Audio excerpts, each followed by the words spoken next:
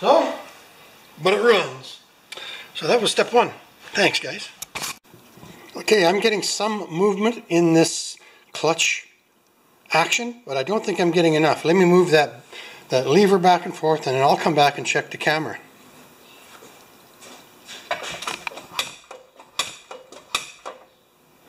Because I don't have arms that are that long. And my camera person is helping a lady go to the hospital for her chemo. So anyway, I will just going to have a look at this and I'll be right back.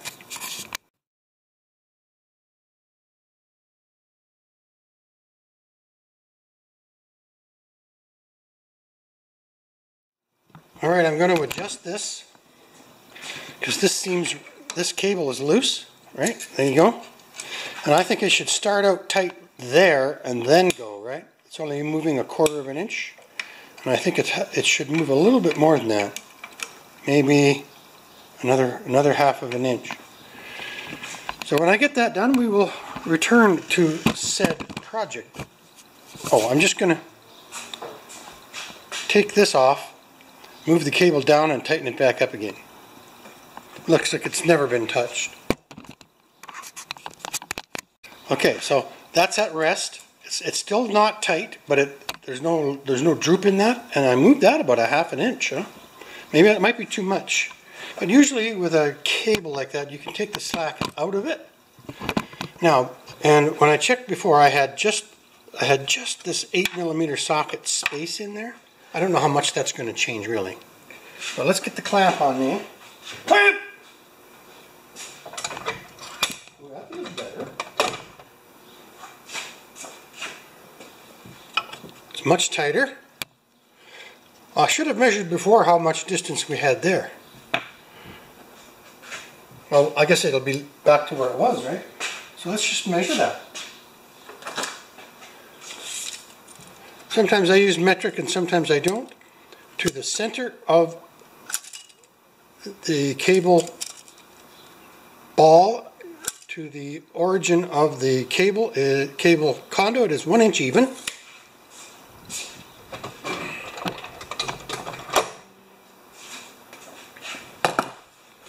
And now it is 1 3/4. So it's moving 3/4 of an inch.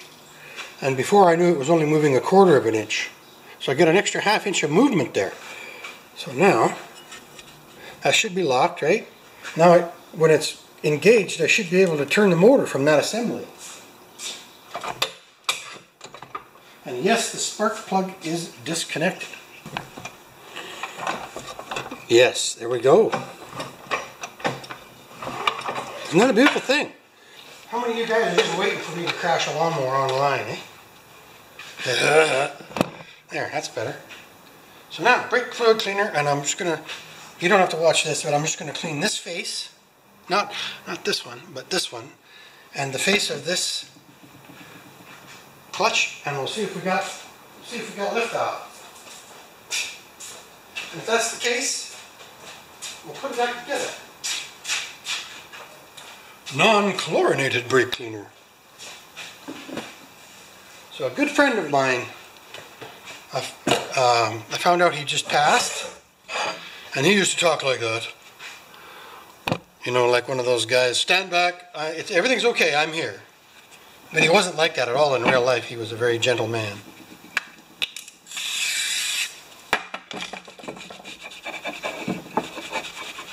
There were about 4 of us that were on the crew, but the 4 of us were kind of our own little crew within the crew. And anybody who's ever been in that situation knows exactly what I'm talking about. I'll get a wire brush on that. And we'll go over here, back to said mower.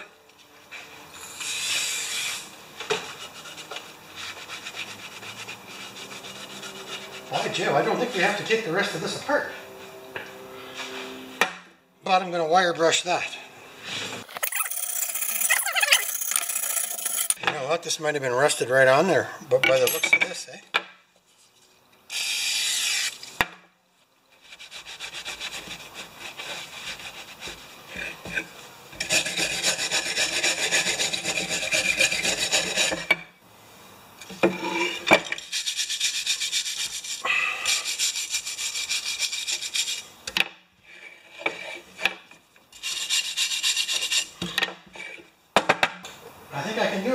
the impact.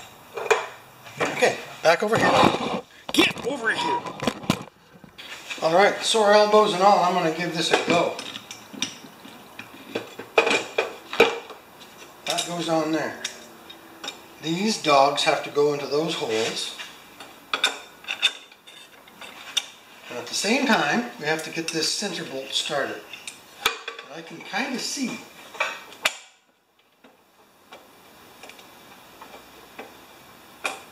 We're at the thread start now.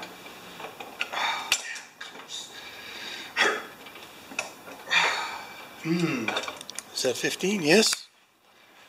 And a little more oomph power.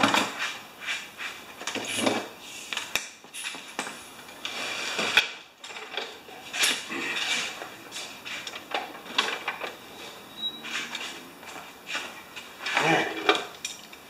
I should almost be able to do it.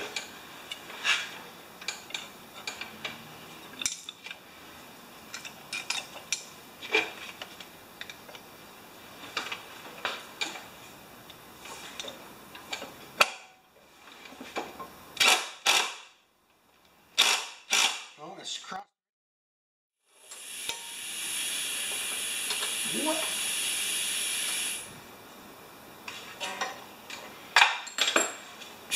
We might be there. As per correction.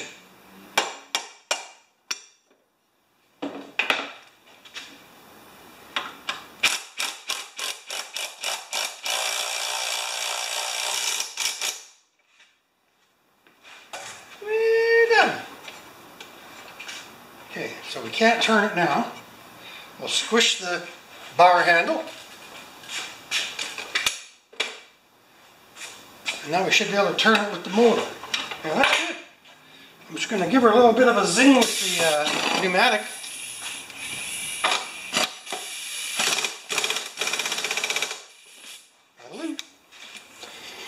Ta-da! Okay. Now the upside down blade. How bad does it look? It actually looks sharp enough for this operation. So that goes on there like that, I believe. Yes, sirree, Bob. And that goes on there like that. Here's an old joke of a friend of mine. Would you like a coffee? Nay, Bob. You guys still watching? You sure? That's not a bad angle. I'm going to have to try that again. You're sitting in the drawer of my toolbox.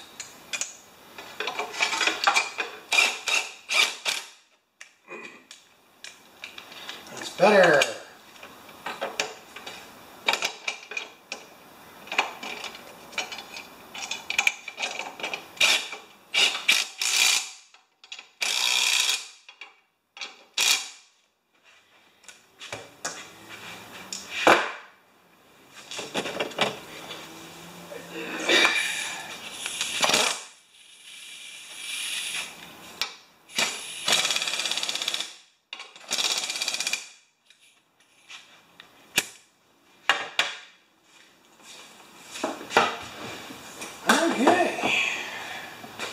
Now I just want to feel how tight that is. Now this is my big 1/2-inch ratchet. I'm just going to test these to see what kind of power they're at. Oh, that's just, any tighter would be too tight. Alright. Now we're going to turn him back on his head. Well, let's lower him a little bit. We'll make it an even Steven operation here.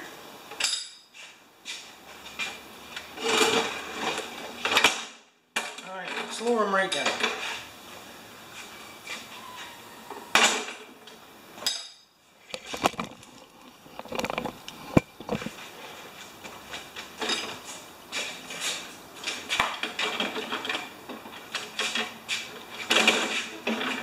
Okay, take this off.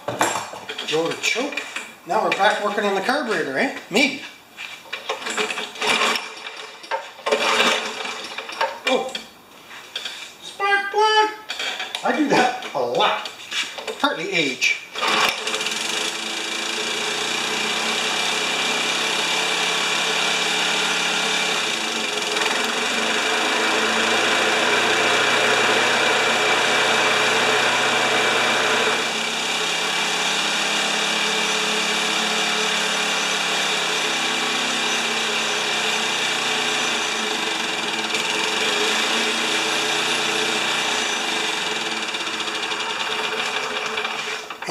It's shutting off too early, but everything else is working good. Can you believe it?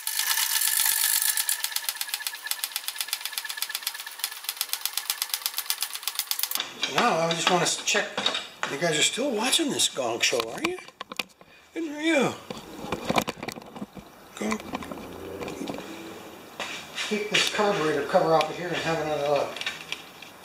Choke, off choke, and about there it's turning off. I think I know what to do. I think I'm going to move this forward a little bit. GIS screwdriver. So this is the rage lately, and I'm part of it. Not rage, but GIS screwdrivers.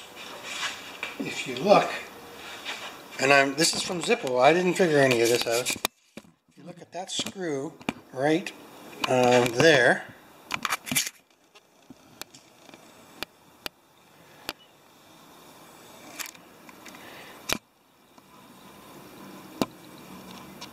You see it has a dot on it? There? And that means it's a Japanese industrial standard.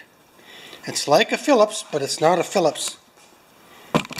I know, eh? Isn't that crazy? So this lawnmower is shutting off a little too early. So what I want to do is take the on-off cable and shove it forward just a tiny bit. Let's try that. Do I still have choke? Yes, I do, I think. Not as much. And let's go all the way to choke. Make sure it's on full.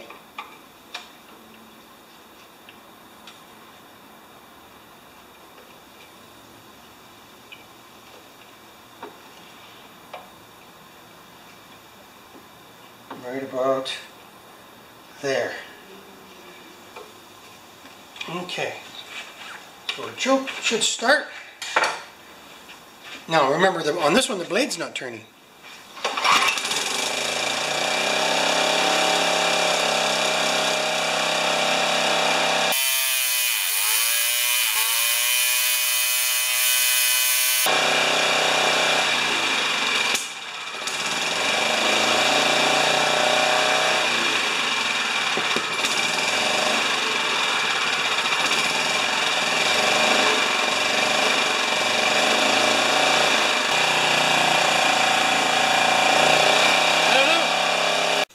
We'll try that again. Hi guys. Things are worn on this old mower, so I'm going to adjust the governor. I just can't seem to get it to run less than about 2,000 RPMs, and it should come down to idle because we have a throttle adjustment on the arm of the. It's not a governed machine, but it still has a governor, and I think somebody's been diddling with it too. I think just about anything that had a bolt. So the way I've adjusted all the other Hondas in the last couple months, and there's been more than usual. You should go to full throttle, so that's idle, idle is there, and full throttle is there. You take this pin, I don't know if you can see any more closer than that or not. Yes, you can. Okay, so can you see this pin right? I can't see what you can see. Yes, you can see this pin that sticks out from this arm. I'm going to turn it all the way to the right, and then I'm going to tighten up, and then I'm going to tighten up. Hopefully everything stays in the same position.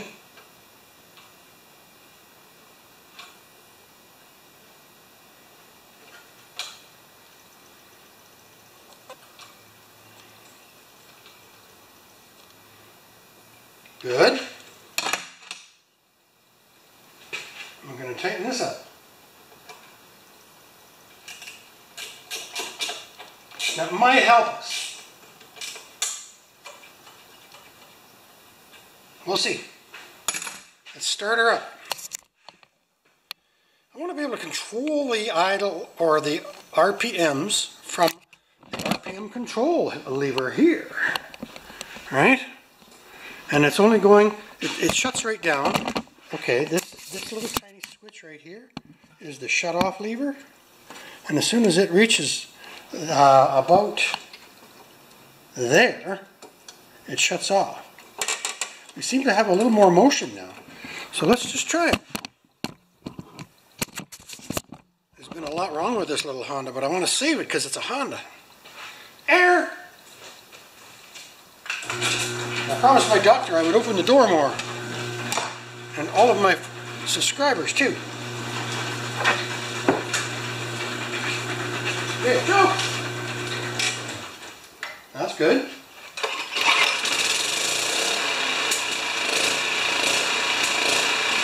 That's okay.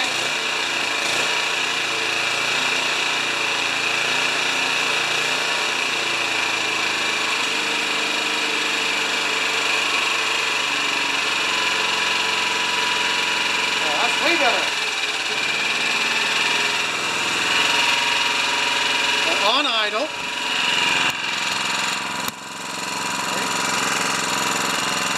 There.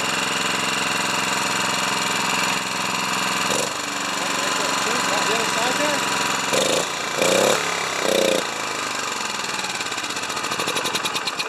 Oh, let's try to survive. That's way better. God. So this is the year of the. Now I can adjust stuff, right?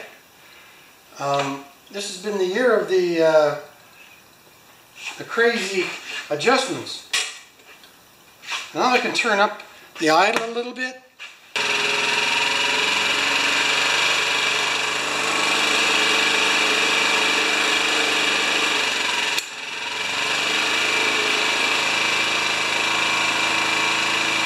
So let me fiddle around now and I'll come back and I'll explain what I've done. So you guys are going to get a laugh out of this. I just went to inspect the plug and it looks okay. And then I just touched this and it fell off the end of the high tension cable. And then I took the cover off. I thought I'd better just check to see how it looks under the hood. And there's all kinds of tape and goo and schmoo, and so he's been in here too. And that's a nice original coil. It runs good, so hopefully I can save that. I've got all of the idles and everything running really good. What I ended up doing was I just fed it quite a bit more cable on here. You can see the gap there, and that's probably how much the cable stretched over the years. Exactly the same as the one that operates the blade. It's kind of, this one I had to put more into it. We may end up loosening that a little bit. So, yeah, it's just been one thing like that after another. So if you look right in here, I don't know if you can or not, there's a screw in there that screws into the high tension cable. I think we can just repair that. And I think he put tape on there on the high tension at the other end on the coil side for no reason. Maybe he got a shock. Okay, so I re-screwed this onto here, right there. And I'm taking the tape off this other end. I don't think there's any reason for it. It just gets hot and melts. And this little guy is the switch that turns it on and off. Okay, that's really interesting. You can get a good look at it now. So this is the switch that you put a ground on this lead and it comes down, and it's this little floating switch here, right? That actually turns the mower on and off. Puts a ground onto the coil, and then you don't get a spark out to the spark plug. Cool, eh? Okay. Alright, so before I put the air cleaner on, it had the minor surge just at startup. We'll see what we got for idle and for maximum throttle now. Everything's covered up, the covers are on, blade works.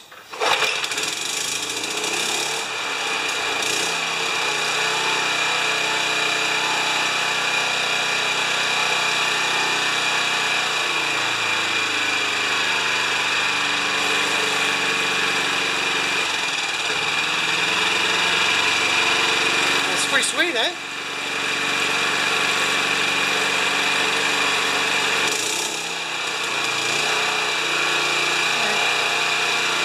Blade.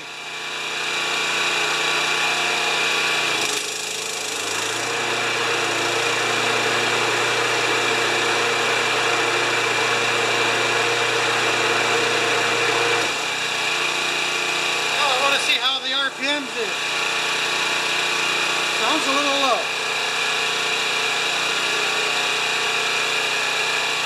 Got my new toy.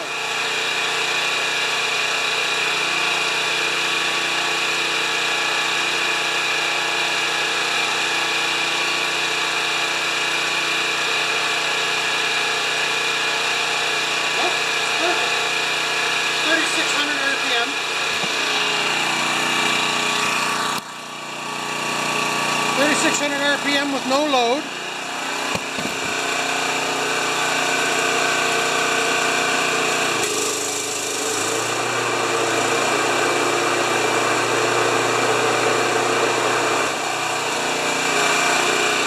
And 3450 with a load. Sorry about that. It's good. I'm happy. All right. I just looked up the RPMs for this, and Honda's run good at about 3100 RPM. It's a really, really difficult number to find because I don't think they want you mucking with it. But you got to set it sometimes. So Steve's Small Engine Saloon has a good one on RPMs for Hondas. And I got this one. I was originally running at 3400 and I got it down to 3120 or something like that. I'll just do a little start up here. Looks good, doesn't it? Compared to when it came in.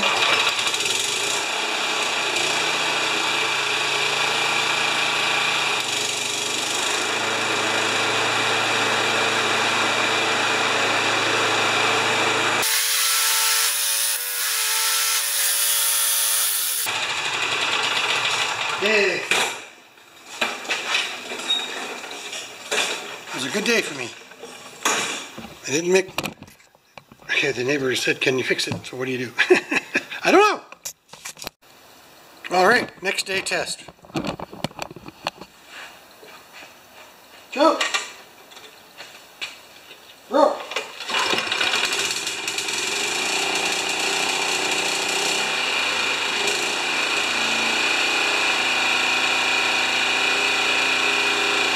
Now the blade.